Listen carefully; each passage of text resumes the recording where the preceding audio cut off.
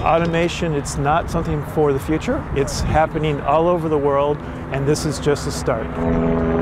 It travels up to 25 miles an hour. With standing, it can hold 12 people. Kind of reminds me when cell phones started to take off and the technology, and now we're seeing transportation doing the same thing. The opportunities now to be able to move people at a cheaper rate and safer and cheaper is pretty phenomenal. I'm excited about North Texas and the opportunities that this technology will present in reducing transportation costs and keeping us safer. We think we're a great place to try it out here, to actually go through our entertainment district to begin with. I think they'll find them to be comfortably boring, which means that they're doing their job well.